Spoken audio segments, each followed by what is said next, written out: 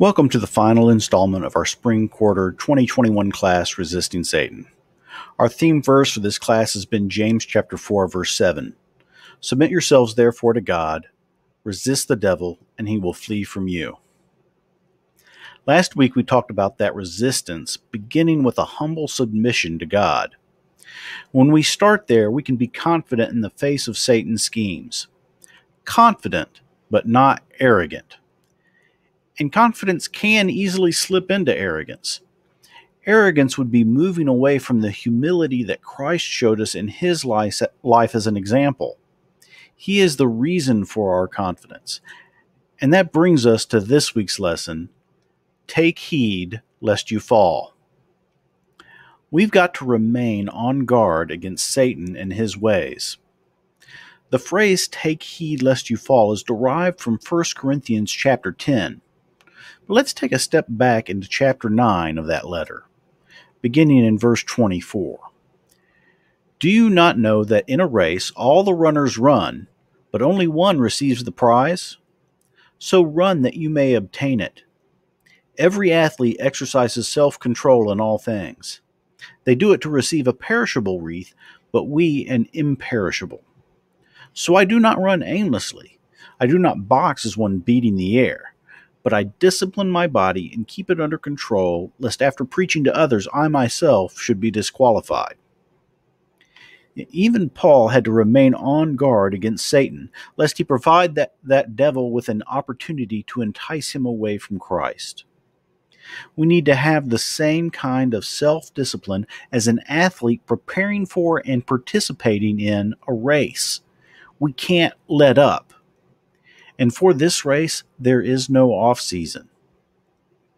Continuing in chapter 10 of 1 Corinthians, For I do not want you to be unaware, brothers, that our fathers were all under the cloud, and all passed through the sea, and all were baptized into Moses in the cloud and in the sea, and all ate the same spiritual food, and all drank the same spiritual drink. For they drank from the spiritual rock that followed them, and the rock was Christ. Nevertheless, with most of them, God was not pleased, for they were overthrown in the wilderness.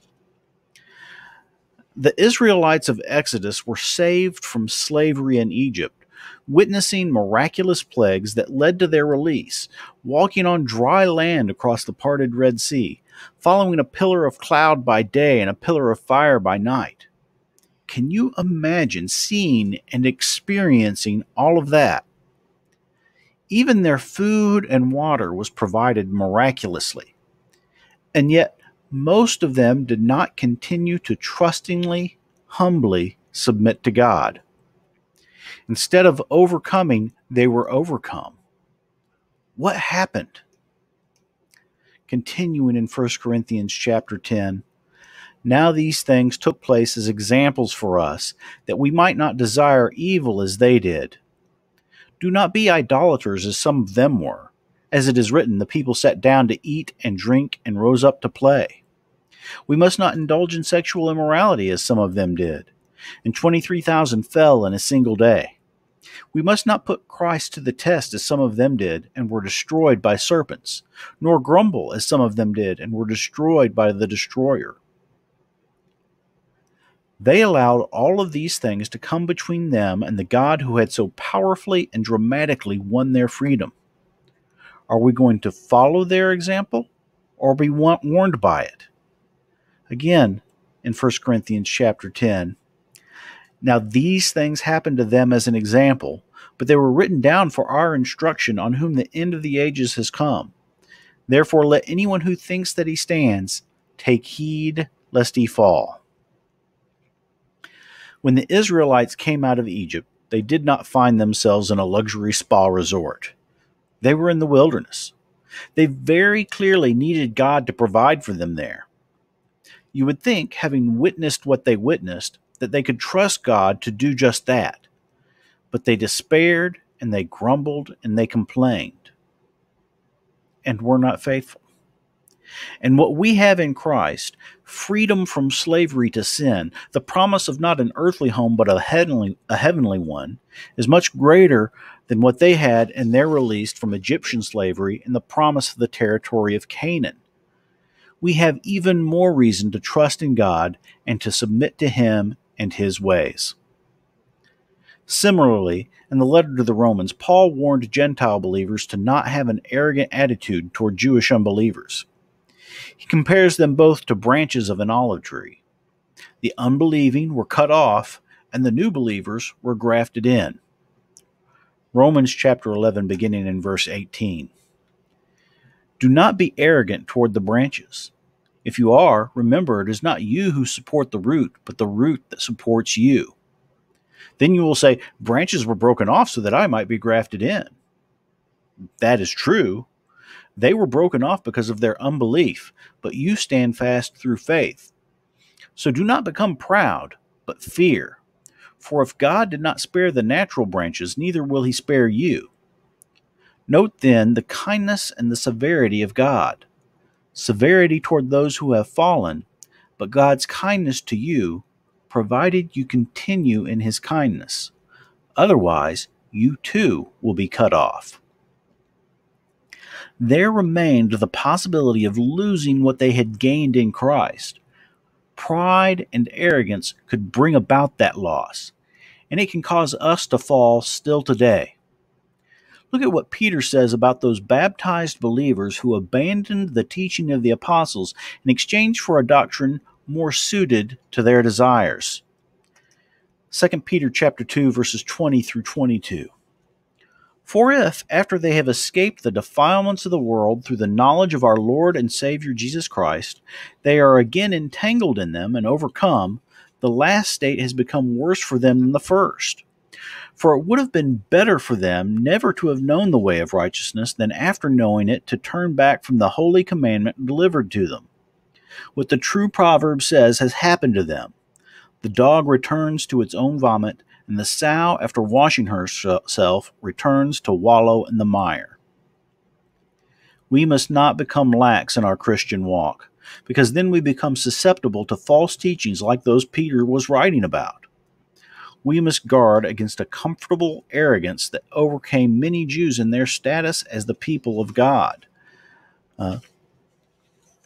As we read in Romans chapter 2, but if you call yourself a Jew and rely on the law and boast in God and know His will and approve what is excellent because you are instructed from the law, and if you are sure that you yourself are a guide to the blind, a light to those who are in darkness, an instructor of the foolish, a teacher of children, having in the law the embodiment of knowledge and truth, you then who teach others, do you not teach yourself? While you preach against stealing, do you steal? Those who say that one must not commit adultery, do you commit adultery? You who abhor idols, do you rob temples? You who boast in the law dishonor God by breaking the law. For as it is written, the name of God is blasphemed among the Gentiles because of you. They heard the law, they taught the law, but they didn't do the law, and so they were guilty. We must avoid that very human pattern. Those who were considered the greatest students and teachers of the law ended up twisting it. In what began as an effort to keep themselves within the law, they instead moved away from God and His ways, substituting their own teaching and wisdom for the wisdom of God. And the same thing happens in the church today. Consider what Paul said to the elders of the Ephesian church in Acts chapter 20. Pay careful attention to yourselves and to all the flock, in which the Holy Spirit has made you overseers, to care for the church of God, which He obtained with His own blood. I know that after my departure fierce wolves will come in among you, not sparing the flock. And from among your own selves will arise men speaking twisted things to draw away the disciples after them. We can be led away by false messages that sound good, but are not from God. Messages that twist Scripture to justify worldly practices instead of the way of the Spirit. Consider also how we might fall away like those illustrated by the parable of the sower and the seed that fell on rocky soil or the seed that fell among the thorns. From Matthew chapter 13. As for what was sown on rocky ground, this is the one who hears the word and immediately receives it with joy. Yet he has no root in himself, but endures for a while, and when tribulation or persecution arises on account of the word, immediately he falls away. And for what was sown among thorns, this is the one who hears the word, but the cares of the world and the deceitfulness of riches choke the word, and it proves unfruitful. Thankfully, God makes it possible for us to improve our soil conditions. We don't have to be content with rocks and thorns. We can be free of those restrictions and so be ready to withstand the scorching heat of the troubles of this world, even persecution for our faith, and to not be distracted from Christ by politics or finances or any other worldly cares. We have to maintain a heavenly, godly perspective against the worldly perspective that is all around us. 1 John chapter 2, verses 15 through 17. Do not love the world or the things in the world.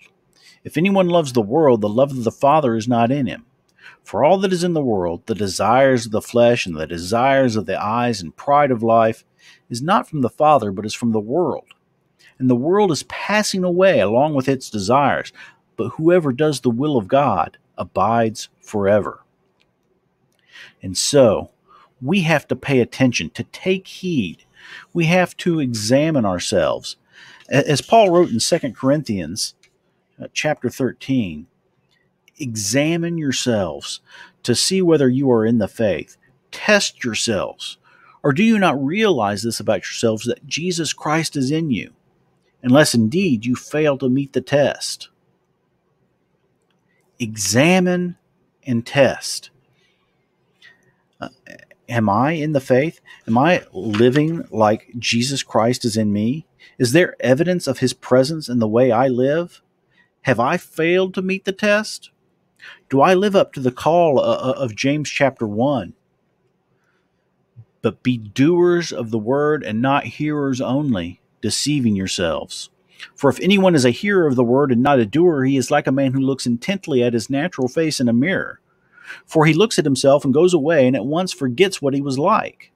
But the one who looks into the perfect law, the law of liberty, and perseveres, being no hearer who forgets, but a doer who acts, he will be blessed in his doing. The standard is found in the Word of God. We have to know it and we have to live it. We have to measure ourselves against the Word in humility. Romans chapter 12, verse 3, For by the grace given to me, I say to everyone among you, not to think of himself more highly than he ought to think, but to think with sober judgment, each according to the measure of faith that God has assigned. We need to make sure that we are not hypocrites, that we act out of love for Christ and for our brothers and sisters in Him, that we aren't putting on a show to gain the esteem of others. Luke chapter 18, beginning in verse 9. He also told this parable to some who trusted in themselves that they were righteous, and treated others with contempt. 2 men went up into the temple to pray, one a Pharisee and the other a tax collector. The Pharisee, standing by himself, prayed thus, God, I thank you that I am not like other men, extortioners, unjust, adulterers, or even like this tax collector. I fast twice a week. I give tithes of all that I get. But the tax collector, standing far off, would not even lift up his eyes to heaven, but beat his breast, saying, God, be merciful to me, a sinner. I tell you, this man went down to his house justified rather than the other. For everyone who exalts himself will be humbled, but the one who humbles himself will be exalted. We must be careful to make an honest assessment of ourselves in the light of God's Word, and to vigilantly continue that assessment throughout our lives, never becoming complacent. Complacency leaves us vulnerable to Satan's deceit. So we need to take heed lest we fall.